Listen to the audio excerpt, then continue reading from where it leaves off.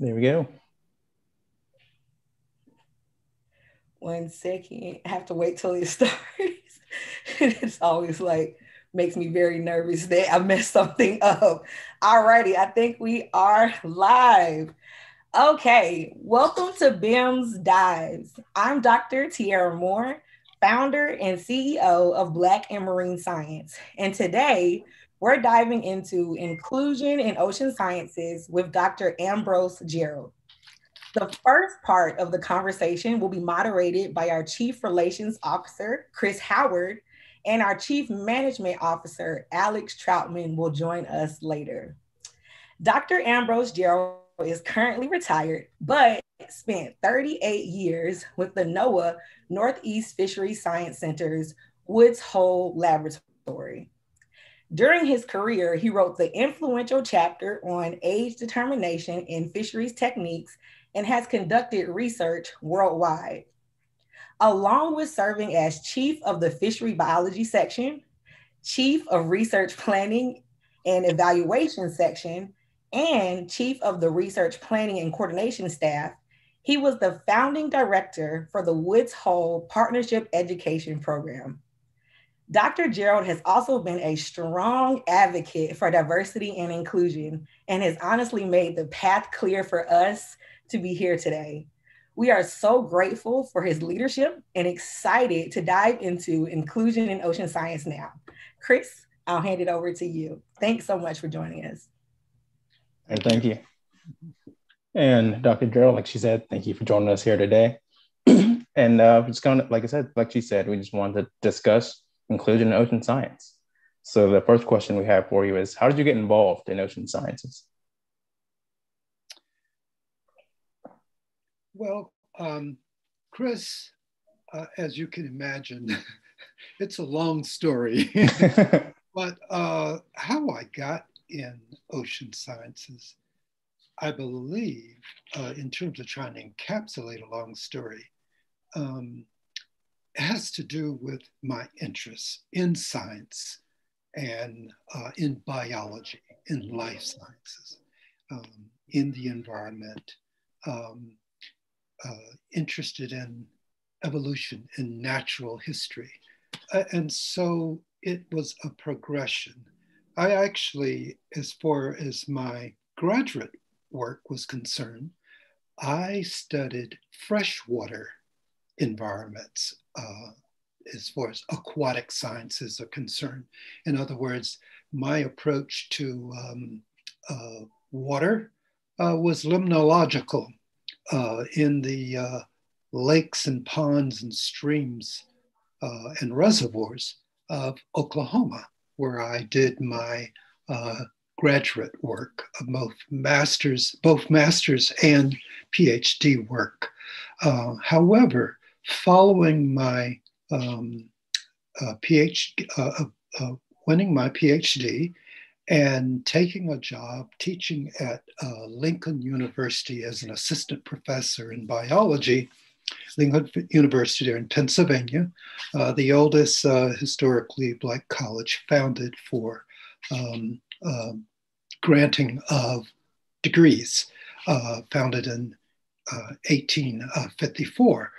So, any rate, I got an opportunity through the National Urban League to do what I might describe as a quasi postdoc, where I went out to California, to Livermore, California, which is not on the coast, but yet where the Lawrence Livermore laboratories are. And I was part of the Berkeley Livermore effort that was going on. That was, my route was through the National Urban League as a faculty member at a historically Black college and university. And so when I got there, the group that I had agreed to and wanted to work with was a group that was looking at fisheries and marine science. So I worked in that particular laboratory. with two scientists, Dave Harris and Florence. Geez, I'm drawing a blank on her name right now. But at any rate, my work was with Esox mardix, the anchovy. And I was looking at anchovy egg and larvae. And I was looking at predator-prey relationships. I was looking at various aspects of their life history, but and then focused on what we were then referring to as a LD50 experiment. And so at any rate, it afforded me the opportunity to go to the collection site where we would find them. And in this case, it was on a little area referred to as Raccoon Strait between Sausalito and the Golden Gate Bridge there on the San Francisco Bay. And sometimes we would go through over to Sausalito and go out to the experimental site or collection sites, or we would go to Richmond, and etc. And while they're working on that project, which involved marine species, a marine environment, habitat, etc., I also got exposed to working with others in the lab who were working at Diablo Canyon along the coast of California. And then we also got to do some work down in the Salton Sea, down in the Imperial Valley there, or desert area. And so I followed the sun from an East Coast boy, born and raised part of my life in Annapolis, Maryland, North Carolina, on my grandparents' farm, to Oklahoma for graduate school. I did my undergraduate work in Maryland on the Delmarva Peninsula, which is surrounded by water, the Chesapeake Bay on one side and the Atlantic Ocean on the other, and lots of tributaries connecting the two or whatever. And so then out to Oklahoma, who would think, go to Oklahoma to deal with aquatics when that was a dust bowl at one time. But nevertheless, that is part of how I got started in marine science, but have always had a love for the biological sciences and for chemistry. Well, that's very exciting. I also started off with aquatic biology. I'm from the coast also in Georgia and South Carolina, okay. And went to landlocked Ohio to study marine science. There was a lot of, aquatic biology there. Yeah. And so Alex had joined us to the conversation. We just wrapped up the first question, as you heard. Sorry about to move on to the second. I know you mentioned working at Liberty, which is a historically Black college, but I'm sure you've been in other situations where they weren't as diverse as an HBCU. There wasn't. So with diversity, equity, and inclusion, also known as DEI, being such a buzzword right now, we asked our audience a little earlier to give us a definition of DEI, which we'll share a little later towards the end of the interview. But for now, can you please share with us what DEI in ocean sciences means for you? Well, DEI, diversity, inclusion, or equity and inclusion for me, again, it's what's in vogue now in terms of our lexicon and our terminology and language and what have you. But I see myself out of the old EO environment, equal opportunity environment. And so for me, coming up through undergraduate school, for example, when we were going through quite a bit of turmoil in this country with regards to rights to education, moving from something that arose out of the Plessy versus Ferguson Supreme Court decision about separate but equal, separate and equal as far as the races were concerned, education was concerned in particular. And so segregation was legal and was the law. And so I went to that historically Black college and university because that was the school I could go to, the college I could go to, the higher education that I could obtain. There were always exceptions to the rules. However, my coming out of that environment and in an environment of equal opportunity of what was going on in the 60s with the civil rights movements, with the new laws that were coming in, so to say, lots of legal decisions being made, say from 54 to 65. I was in undergraduate school from 1961 to 65.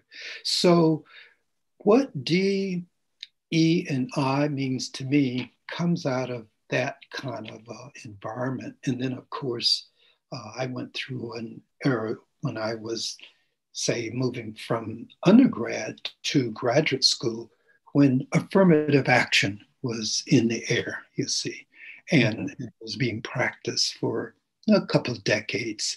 And then we had this language of diversity and inclusion coming in when we had various political, decisions or movements or going on to move away from focus on equal opportunity. We're an equal opportunity employer to we are a diverse employer. Diversity, equity, and inclusion are important. But under the law, we had something called protected classes, and we still do. And that is African Americans, Native Americans, or Indigenous, Pacific Islanders, Latino or Hispanic Americans, and women were viewed as protected classes, had been historically discriminated against. And so there were various corrective action policies and procedures that were put in and tried to follow. But you had politically the movement to move away from requiring people to do anything, so to say, by law, or keep count of how many of this ethnic group or group you have in the workforce, for example, or in the school, or whatever was being required legally. Until we moved into this more soft thing called diversity, inclusion, and equity, which almost is left up to some moral obligation or the goodness out of one's heart to either participate or not participate, or to promote or not promote, from, you have to do this. This is the law. So, any rate, for me, diversity, inclusion, and equity, in my simplest form, says that is that everyone counts. And that includes these protected classes who are still trying to get their rightful share due to their representation and their being a member of this republic. And of course, it does mean that things are not static. And so we do have to be concerned about how LGBTQ, I'm not always, any rate, folks of whether it's gender or identity or what have you, have to be respected and honored also. It means that, everyone you have to find a way to include or be inclusive. And then there is equity, and that is, how do you find policies and procedures and administrations and implementation that looks at how far one has to come, for example, or from where they are coming from, in order to get their fair share of the pie, so to say, and to be respected. And so we still have a long ways to go when we look in terms of the inequities that exist still in our educational system, which cripples or hinders African Americans or Black Americans, for example, from having all of the necessary preparation and skill sets and whatever at place and in place when they hit the university or the college ground running, you see. We still have those kinds of things that we have to deal with. So to me, that's all part of what diversity, equity, and inclusion in the ocean science means as well. Ocean science is not a separate and isolated sector or part or way of knowing in this world or this country. It is part of the population, it's part of the physical features, the behavior, the social dynamics of this country. And the people who are oceanographers learn what they learn around their breakfast tables or in their families or their communities or their culture, how to see the other and themselves. And so when it comes to diversity, equity, and inclusion, it means then we've got to figure out how do we make sure that those historically underserved, underappreciated, marginalized population and individuals from those populations move to where they have their rightful representation and share of whatever it is that we are, that is part of a commons or a public domain.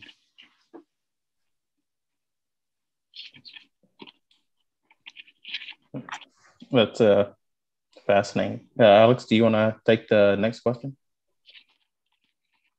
Hello, Alex. Hey, Dr. Jearld, it's nice to meet you.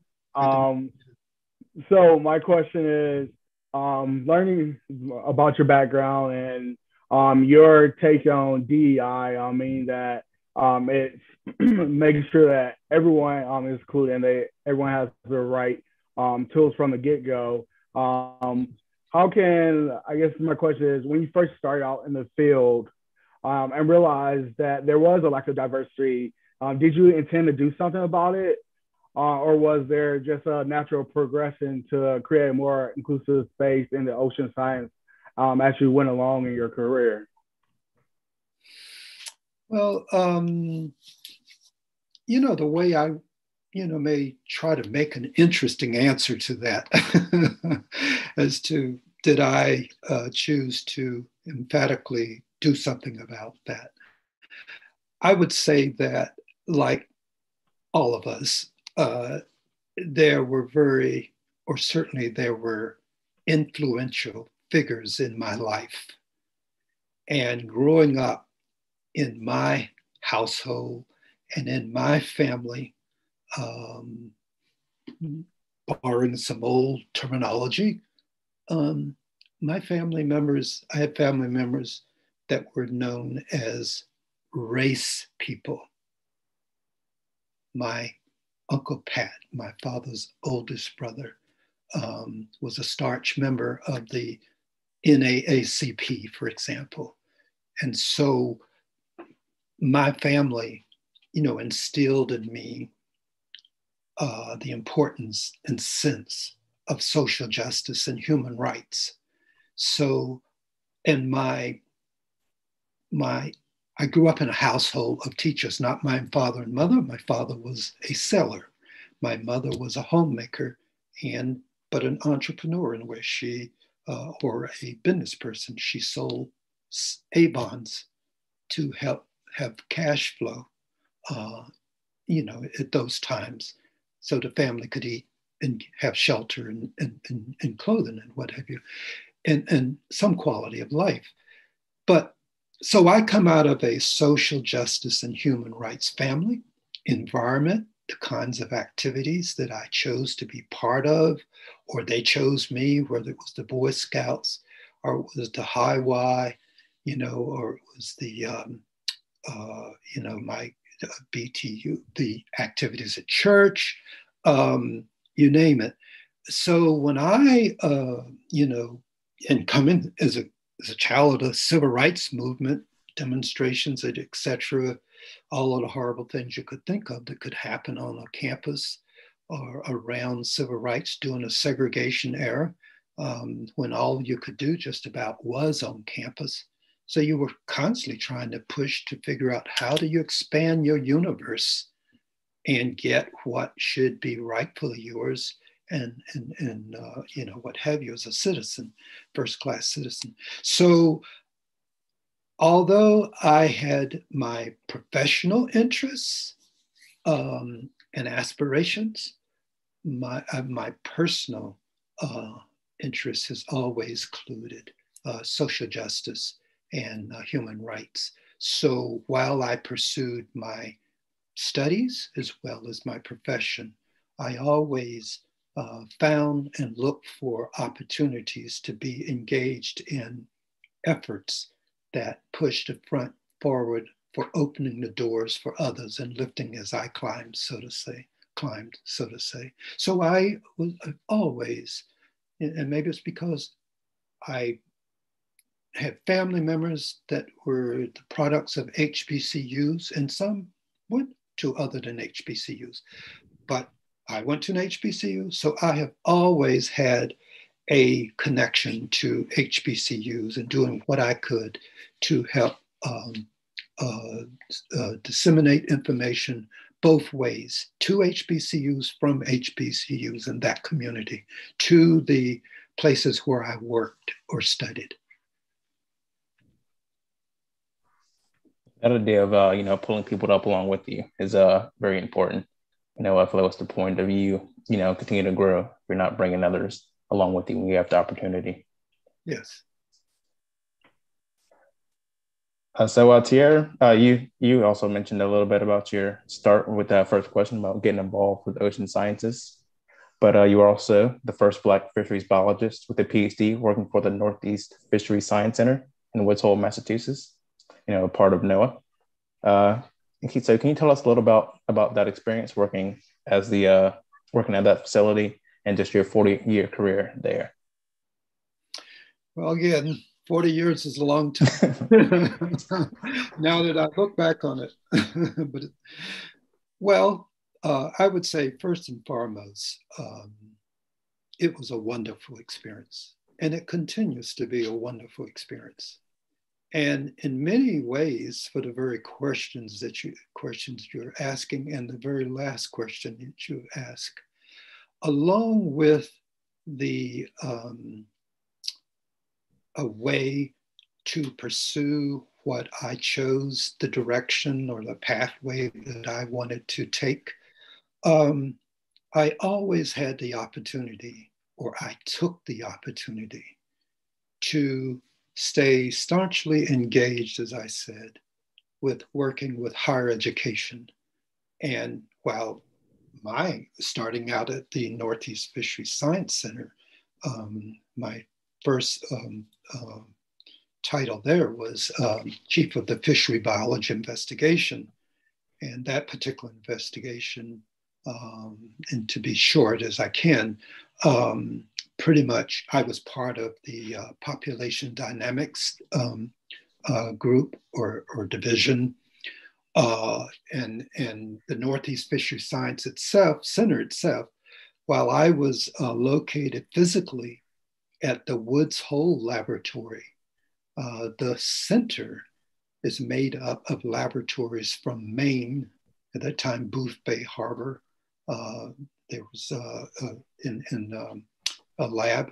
It was Massachusetts, and then we had labs in in Connecticut, the Milford Laboratory, in Sandy Hook, New Jersey, the J.J. Howard Laboratory, and at that time it extended down to the Oxford Laboratory in Maryland, so the center was made up of several laboratories, and the function that I worked with was the age and growth unit, which was a primary responsibility that came under the fishery biology investigation, where we handled all production agent for an experimental agent for this center on all of its species that it was commercially, or it was responsible for following the commercial fisheries and other fisheries as well, whether it was tacit engagement in sport fishing or whatever, and then we had our research surveys, etc. So what I'd like to say is, in that, I enjoyed that because my master's degree was a classical fisheries biology degree, which I got at Oklahoma State University with a research assistantship through the Oklahoma Cooperative Fishery Unit. And so fish was what I wanted to do.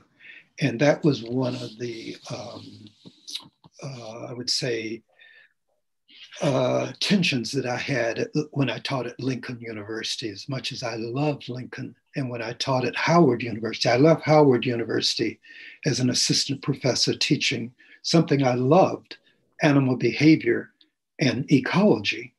I studied animal behavior when I was for my PhD work. And at that time, there was a lot of I would say heady stuff going on back then. And it was an electrifying time coming out of the 60s and the 70s in terms of my intellectual interest. And it was in the air everywhere, so to say, social, political, and intellectual revolution. And so I latched on to ethology, or the study of animal behavior, which I had been introduced to through a professor while I was studying for my master, Dr. Rudolph Miller. And so after I toyed with where I was going to go to grad school, I was looking at Johns Hopkins and Edwin Gould to study turtles. I was looking at Colorado with Benke to study fish, and George Losey out at the University of Hawaii. And for various reasons, I ended up back, my choice, at Oklahoma State University. And so what I did, there in, being part of that intellectual curiosity around animal behavior, and the big person at that time was Nico Tinbergen, was a leading world ethologist at that time. And so I brought these kinds of attitudes and interests and excitement to me to Woods Hole. And so I'd say all that because Woods Hole was trying for me. One, when I got there, nevertheless, that I had earned my PhD, like everyone else, I had to earn it. To be hired by the federal government, the government, by the National Oceanic Atmospheric Administration, I had to meet all the qualifications. And so I did, but I was living under the air of affirmative action.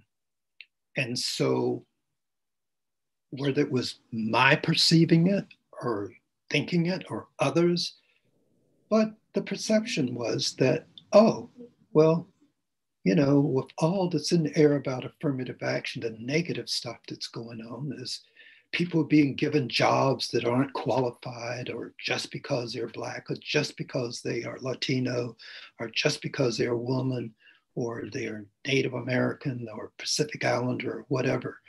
There was a lot of that going on from my peers as well as my superiors, but not everyone. And so I had to sort through all that noise and all that negativity, you see, to be successful, and why I should have some of the perk assignments so that I would remain upward mobile in employment to the next grade level or the next whatever. And so, I had to find ways to know when to choose my battles, stand up for my principles, fight for what was worth fighting for, and sometimes just quietly going about with my head down, getting my work done, you see. Um, but I enjoyed my 40 years. It provided me with travel that I probably would not have had any place had I worked, or any place else working. I got to go across this country. I got to go to visit many of the HBCUs that I wanted to know more about, academia in general, other components of the government. I got to go to conferences annually. I got to participate in my societies that I was interested in. I got to travel abroad. I was tapped to be on the Vice President Al Gore, Vice President Mbeki for South Africa's Binational Commission. So I was seconded to South Africa over several years to work with sea fisheries, our counterpart, so to say, to the National Marine Fisheries Service in South Africa. And I was there to work with them on scientific and corrective action matters.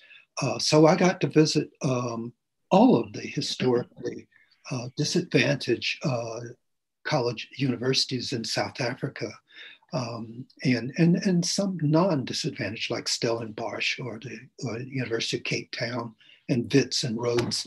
But nevertheless, it was a rich experience.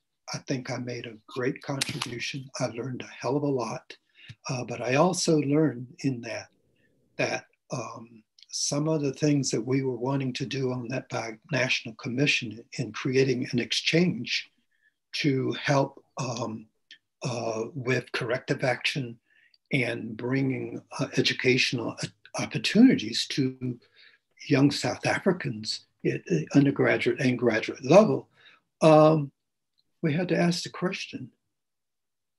So I asked the question, what are we doing with our HBCUs back home? What does that picture look like? Not in front of South Africans, not to embarrass anyone, but to save us from being embarrassed. And when we started to dig deeper, it was embarrassing.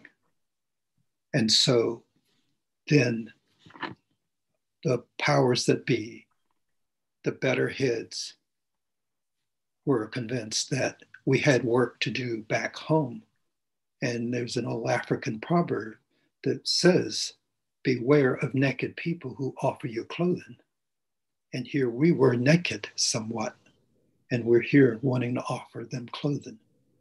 And so I can say out of that experience, we have now something called the Cooperative Science Centers that operate out of, or administered out of Howard University, out of my alma mater, the University of Maryland Eastern Shore, the Living Marine Cooperative Science Center, out of Florida A&M University. And of course, they are made up of a constellation of institutions around their various themes. But I say that as something that I've been part of, in addition to the Woods Hole Partnership Education Program that I later was part of in the founding of that, to bring 16 students each summer for a 10-week place-based experience in Woods Hole, where we have, which is a scientific mecca.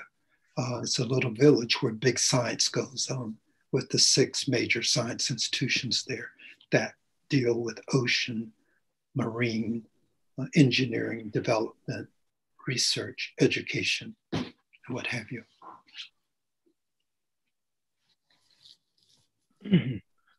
Well, Dr. Ambrose, I just want to thank you as an early career Black male scientist for being a trailblazer in the ways that you have been for me and many others like me. You've been very successful in spearheading so many diversity initiatives.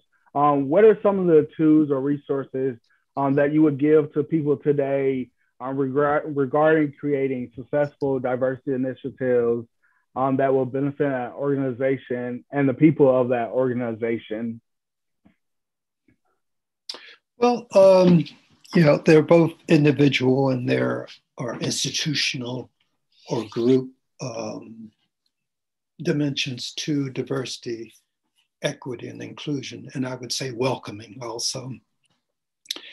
And so, what I would say to young people like yourselves, I would say certainly follow your passions, try to make good on your passions, figure out what is intellectually stimulating to you, and go for that. Like I was saying, when I latched on to ethology or animal behavior, those were intellectually stimulating times, in looking at how I could tie my interest and my pursuit and practice to a much broader connection or network than just animal behavior.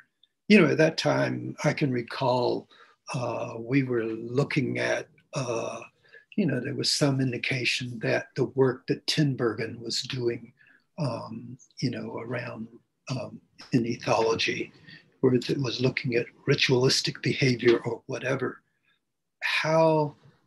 what had come into thinking was autism. And what is it that we could learn from looking at an evolutionary approach to behavior, causation, function, manifestation, that could lend to understanding what was going on in the human brain or in the human body. And so now we hear of intersectionality, and we hear interdisciplinary work. I would say that's exciting to me.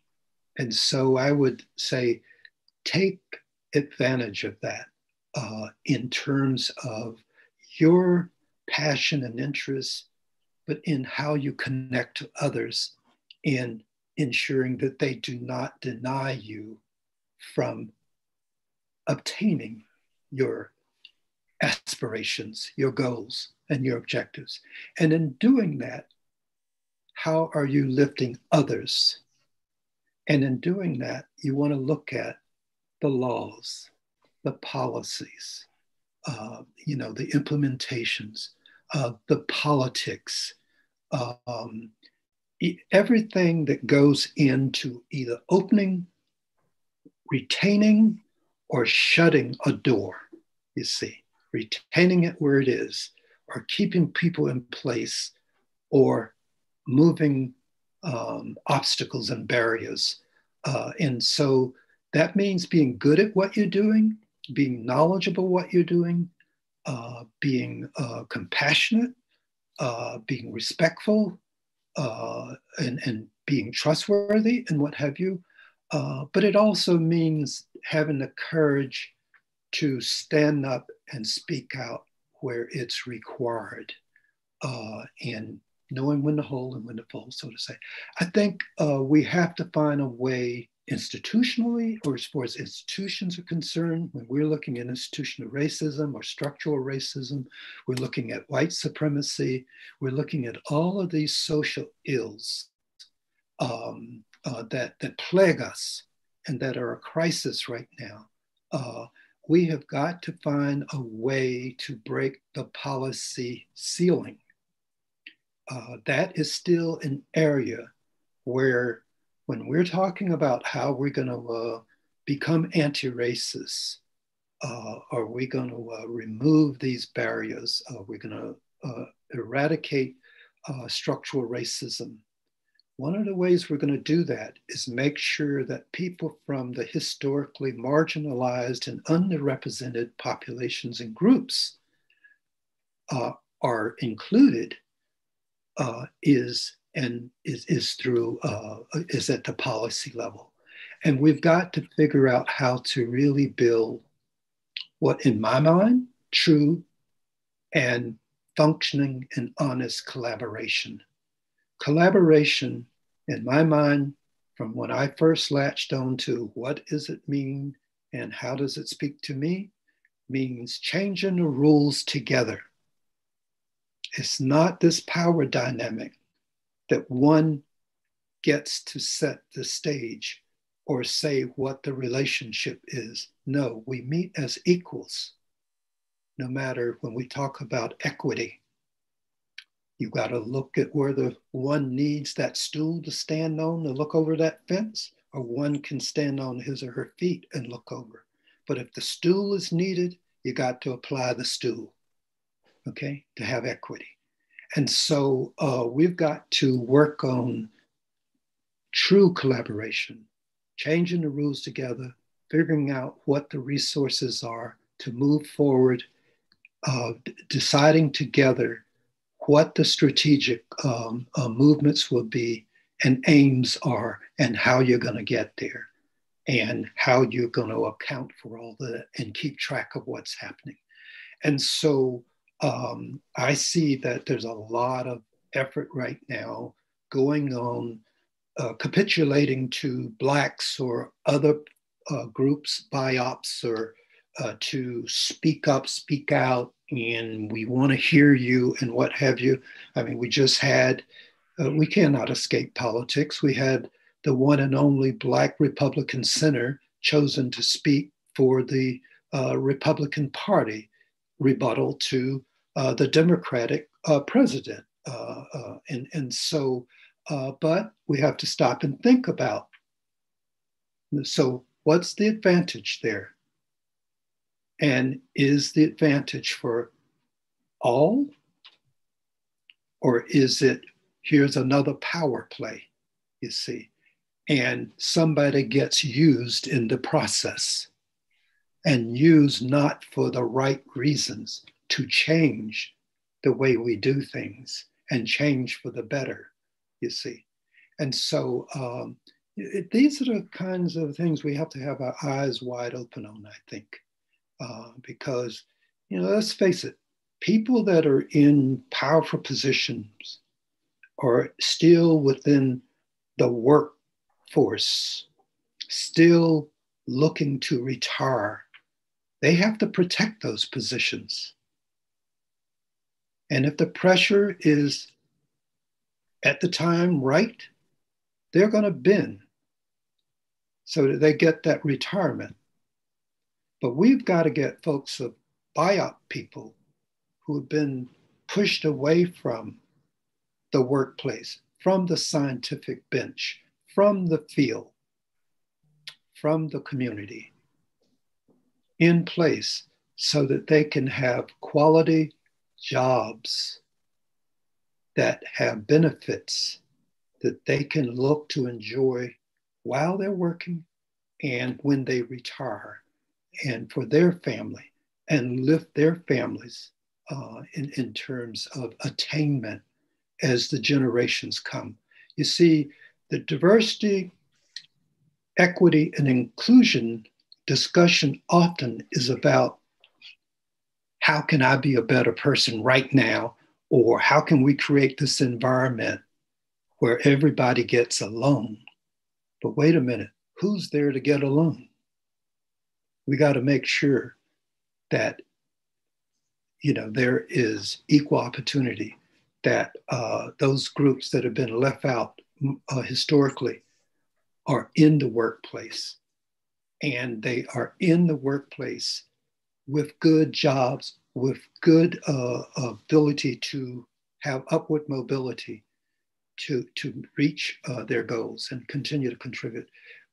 I'm for training, I'm for education. We've got to have that solid foundation. However, We've got to put emphasis on employment. We need Black folks, brown folks, yellow folks, red folks, women employed. And we need them employed at all stratas of employment, whatever the employment sector is. Okay? In science, in all the sciences, in engineering, in STEM. And so that is exceedingly important from my point of view.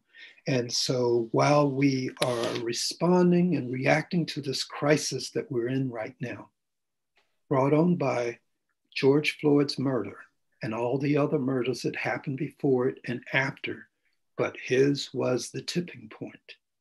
And so we have got to make sure that we do not get caught up in superficial, thin veneer stuff around diversity, equity, and inclusion.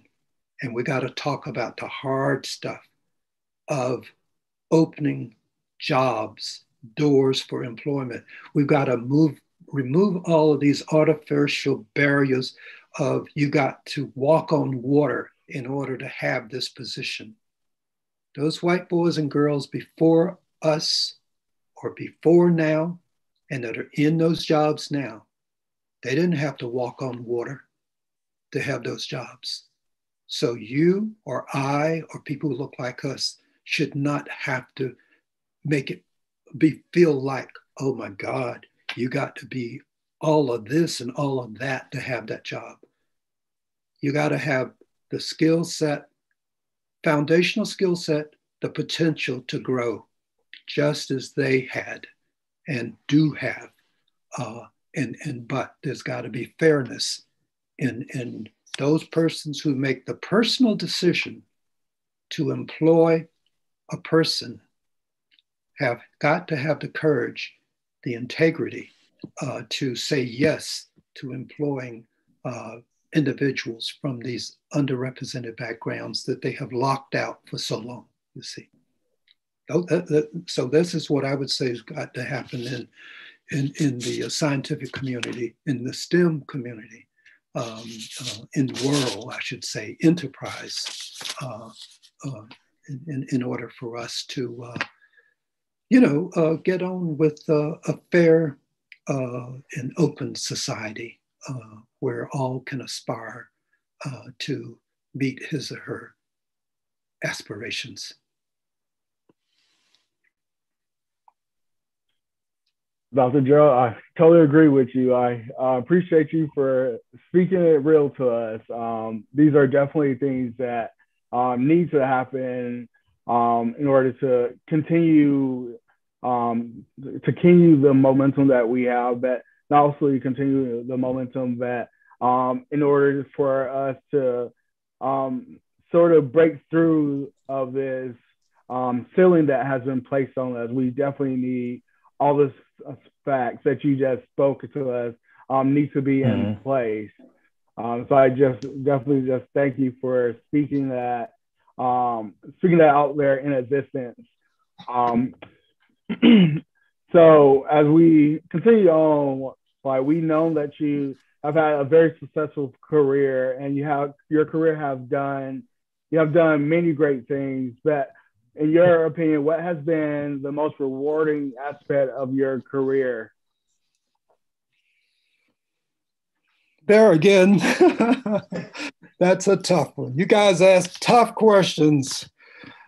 Well, now that I've done it, thank God I have a retirement. That's pretty rewarding. But as I said, I really enjoyed my career. I enjoyed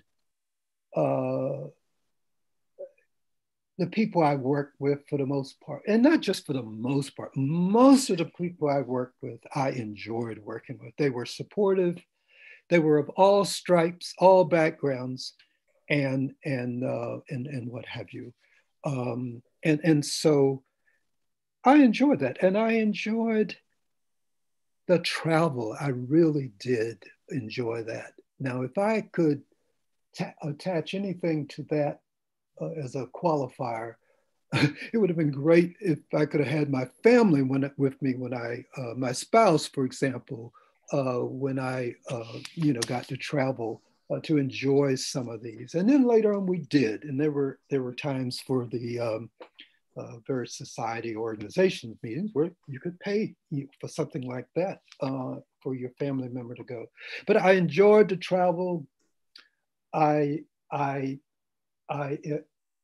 have enjoyed the opportunity that it's afforded me to just meet so many people that are committed to public service or to, just human rights and social justice. As I said, was very important to me. And so I feel that, that was important. But if I get down to the science, I enjoyed the opportunity to work here in Woods Hole and to be part of the envisioning and study and examining of that northwest sliver of the Atlantic Ocean. I especially enjoyed going to sea on the research cruises or surveys. We call them research cruises. When I was out there, whether it was 14 days, 18, 21 days, or however long it was, all I had to do was think about fish and what we were there to do. And on my off time, I could lay in my bunk and read all the books I wanted to. There were no telephones, no whatever.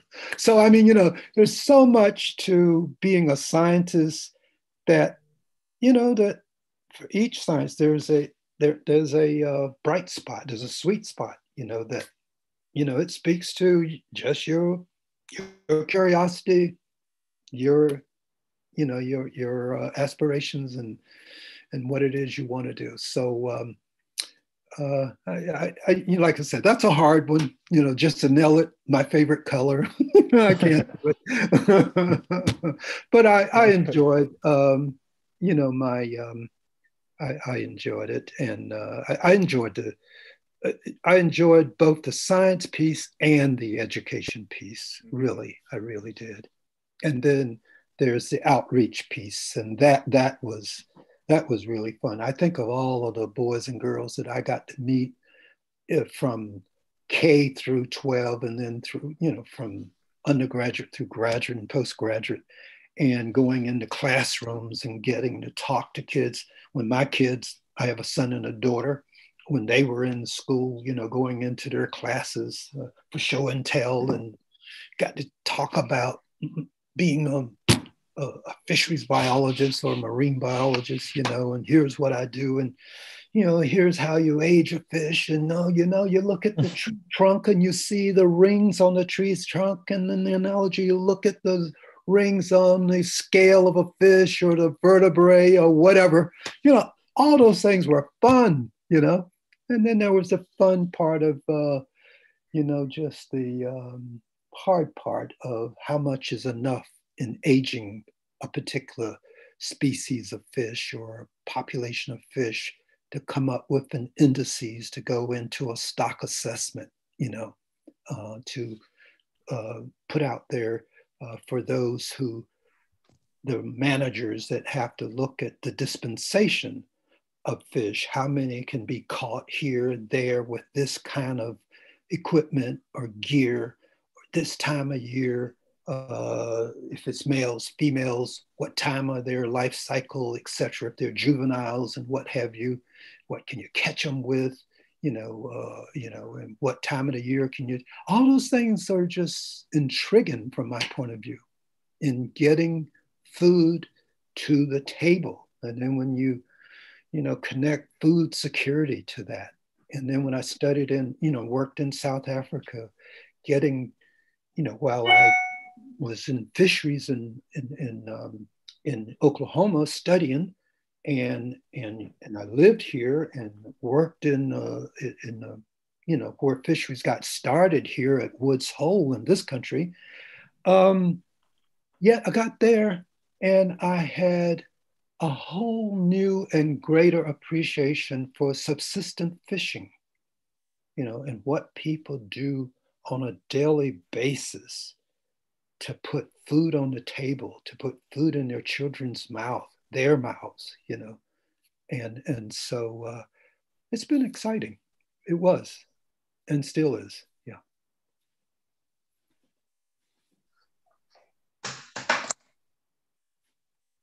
Well, that's just fantastic.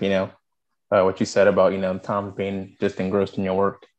That is, I feel like one of the best feelings you can have. Although you may miss your family sometimes on research cruises and things like that. I feel like it's always special. You can really just dial in and really focus on the fish and focus on your research out there. Mm-hmm. Yeah. So that was our last question. I think we're getting close to time. So if Tierra wants to come back in, we can try to answer some questions. But, we just want to say thank you so much, Dr. Jearld, for taking the time out of your evening to sit and chat with us today, with us in our community. We really appreciate all that you do. And as we wrap up, like I said, we first want to share a DEI definition from our viewers. And Tierra just came back up.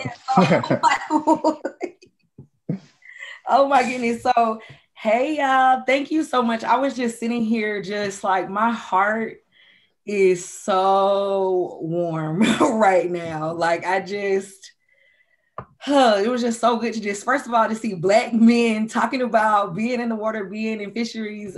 Just like Alex and Bo Kris said, you are a trailblazer and really made it possible for us to be here today. So yeah, thank you so much. So we have from our audience, we tweeted out what we put on our social media, what does DEI mean to them? And so we got a response from @Jeremy Schreier. DEI to me means recognizing that the system is built with the majority in mind and drastically needs to be rebuilt in a way that is equitable and inclusive to all, especially those not in the majority. So shout out to @Jeremy Shire. I don't know if you have any response to that, but that was our audience answer. So yeah.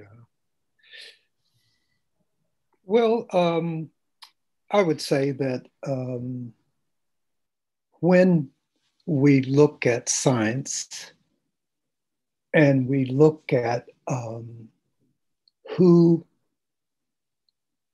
got to do science and who gets to do science, and looking at it historically, we know that just about anything that we look at, and we get to ask questions, why? There are patterns that we can see at one time, and I would dare say now, when we looked at the workplace, we would ask, or we would observe, most clerical, secretarial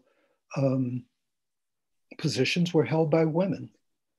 At one time, when we looked in education and looked at elementary education, the teaching staff was women. If we looked at the principal staff, it was men. If we look at the clergy, most clergy were men. If we look at whatever endeavor it is, attorneys, men. Supreme Court, we looked at it, was men. We look at law enforcement. So what I'm getting at is, historically, science has been populated by white men. And in the 60s, in the 70s, when we started laws were passed to open doors for men, for individuals discriminated against, segregated against, for women, we started to see some change. And if we look in science, even today, if we look at the life sciences, the social sciences, we're going to see a pattern, and generally that's where we're going to find most women at all levels, whether it's at the baccalaureate or bachelor's or master's or PhD and post or going into work. If you look at the physical sciences, and then even within the physical sciences, you're going to see men. Same as you look at engineering and certain sectors of it, and computer science. And so by and large, every sector has been men, but in this country, it's been white men, and they still dominate in these spaces. So that's the picture, but I do not say that, I don't know that I would say that diversity, equity, and inclusion is for them. If I heard that correct, maybe I misread the question, but what I would say is diversity, equity, inclusion is to change that picture. Now, the tough part about it is, how do we go about doing that? And what is the commitment to do that? And will we stick to changing the waterfront, so to say, where there is representation, fair representation, if we use nothing better than what's the strength of this population, this group, or whatever, in the overall population. Right now, we come nowhere near our strength as far as our numbers in the general population, you see.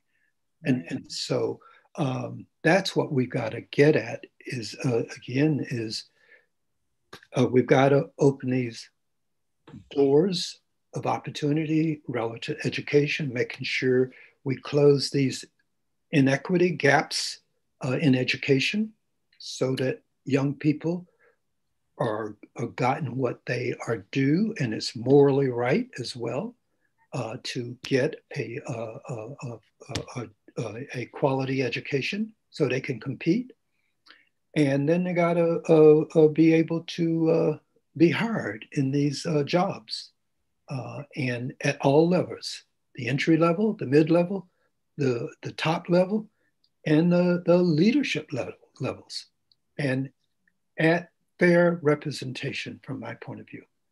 So, I mean, those are sort of ideals and what have you, but we've got to move toward that. But it starts with everybody being prepared, being on their game, knowing the facts and knowing how the game is played and not getting sidetracked. And so I believe if we do our part and prepare and continue to prepare, we continue to fight the battle. That's it. Well, that's definitely a major goal we have here at Black and Marine Science, and I'm just so grateful we can look at you as an example and really move forward. So we are at time, everyone. Thank you so much for joining us. This was a great conversation. Make sure that you tune in for our BIMS Bites Kids tomorrow and our BIMS Bites next